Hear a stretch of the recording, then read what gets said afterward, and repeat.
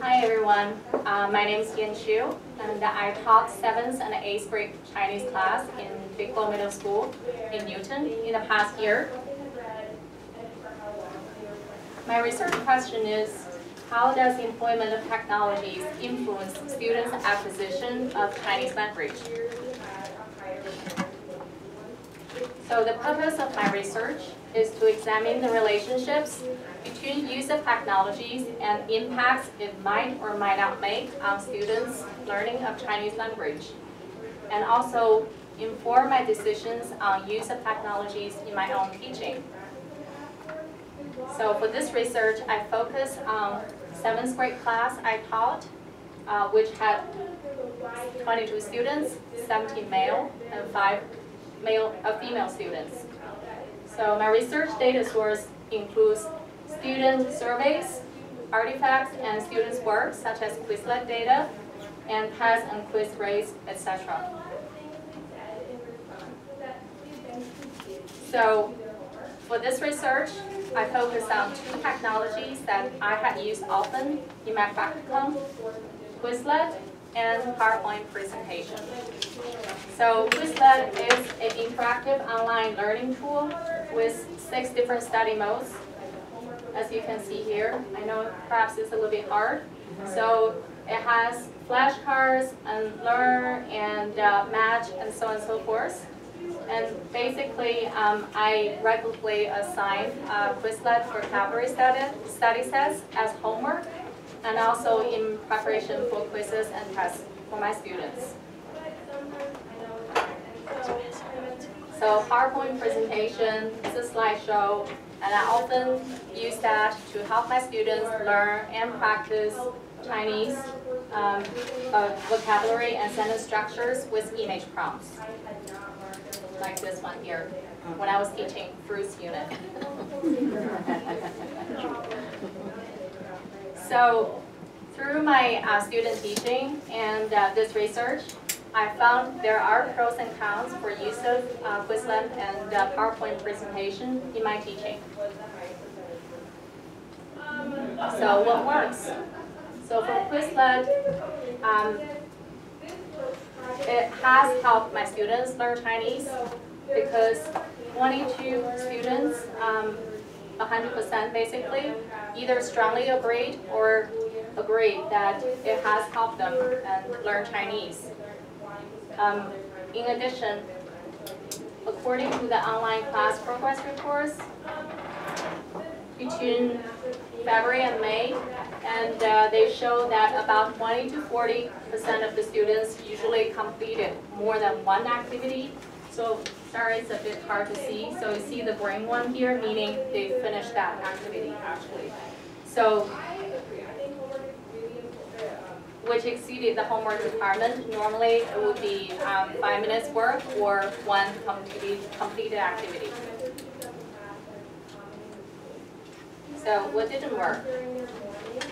Although it is a helpful study tool for my students, but the good grades that majority of my students got for the tests and quizzes cannot be attributed to Quizlet alone.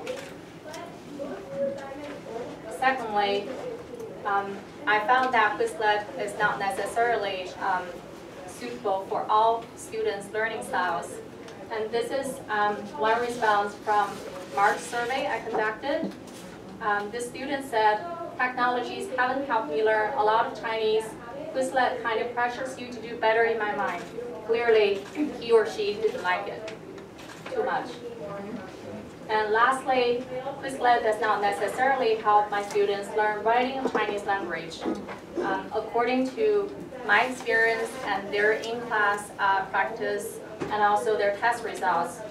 For example, like this too, and my students use Quizlet to prepare for this closing unit quiz. And these 2 students got 100% for listening section. Unfortunately, none of them was able to write all 4 characters correctly, as you can see, circled in red. So what about PowerPoint presentation? And this is an image that I used in my presentation when I was teaching a new description word for closing unit. 太大了. Can anyone take a guess what it means in English? Non-native speakers, please. So 太大了. So description word for closing. Anybody can take a guess? Too big. No? Too big. Too big. All right, thank you for helping out there. 太大了 means too big.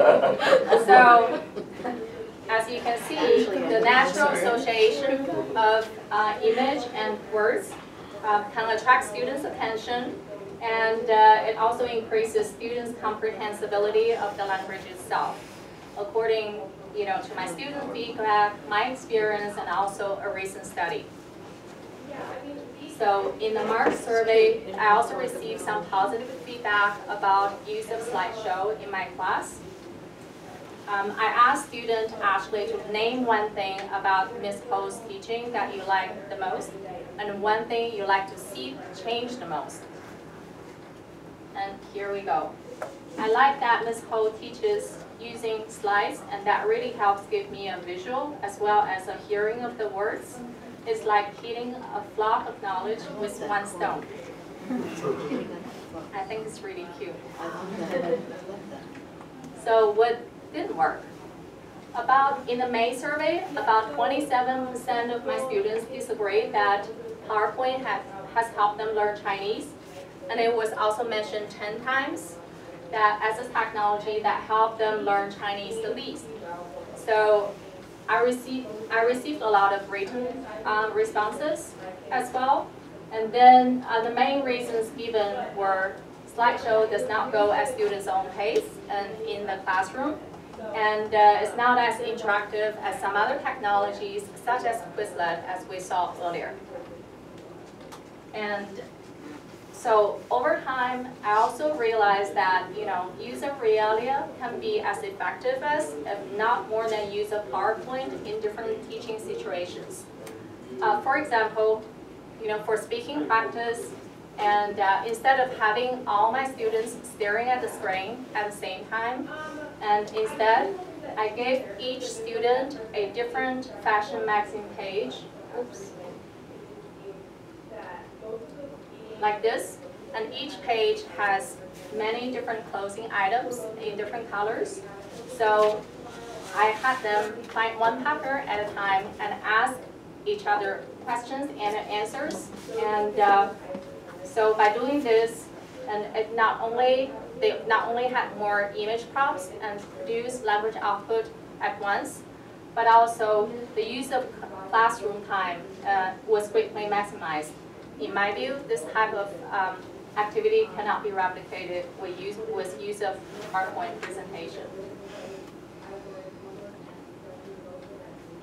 So once realized what worked and what didn't, and I adjusted my practice during my student teaching.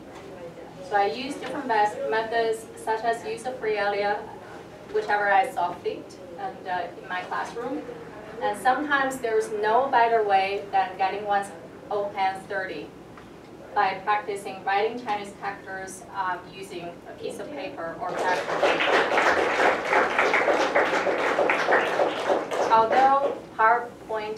Although Quizlet is very powerful, I started giving students options by making their own flashcards if they prefer not to do so using Quizlet online. And one thing I've learned is that there's always technical glitches waiting to happen in the classroom. So when I was teaching closing unit, I brought some of my own closing accessories as backups in case something went wrong with my presentation. So learning language is very complex, and there has been a lot of technological innovations in recent years. However, use of technologies should never be the ultimate goal of teaching.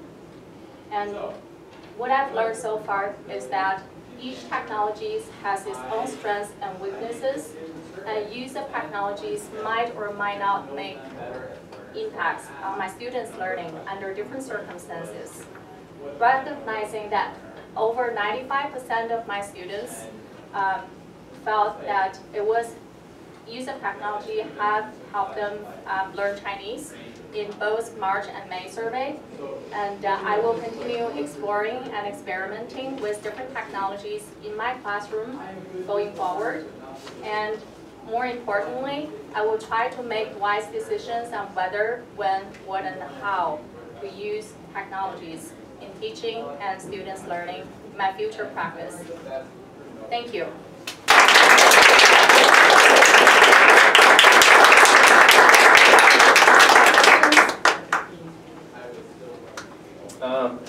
Do you think that this decision could be out of the teacher's hand if the school or the district is very pro-technology and they would have required that students do all of their work on a laptop or an iPad? I'm not aware of, because I did my placement, longer one at Bigelow Middle School, and then the shorter one, the mini placement, also in Newton North. So so it's within the same district. I'm not aware of any specific policy about that for that district per se. So I doubt it would be the case, but I cannot say for sure, because really is, like we cannot, basically teach without any technology for sure, because this is the 21st century, granted. But in the meantime, as I said, it's one of the means, and then it should not be the ultimate goal of teaching itself. So I wouldn't be worried about that. Yeah, if I could simply. Did you ever have your students try to make their own Quizlet set or their own PowerPoint? And if not, is that something you might try in the future? My students were asked to make Quizlet study sets by themselves. Sometimes I did it. I create study set online, and then I had them practice using that. And sometimes I had them, make their own, because by doing that, it's also a kind of practice. And then, yeah. And did that involvement help? Yes, absolutely, because they do, especially with language learning. I mean, practice is very key for success. Thank you. One more? Yes, please. Is there any kind of an app that you have ever heard of that is sort of diagnostic that you could give to a student to find out if a student does better with PowerPoint or Quizlet or some other thing? You mean the app to diagnose different use of technologies? Like you could give a student a test, and the test would identify what technologies might be best for the student. I didn't do that. I did 2 surveys, basically to... Have you ever heard of any kind of diagnostic tool like that? No. Yeah, I'd love to know. And if you know that already. No, I'm not aware of that, but I can certainly look into that. Yeah, and that would be very helpful, obviously. But because I did have trouble actually to find existing research on similar topics in a similar school settings or classroom. And when I was doing this research, and because to my surprise, there weren't many out there for a similar school or classroom or grade setting, or even language. Yep.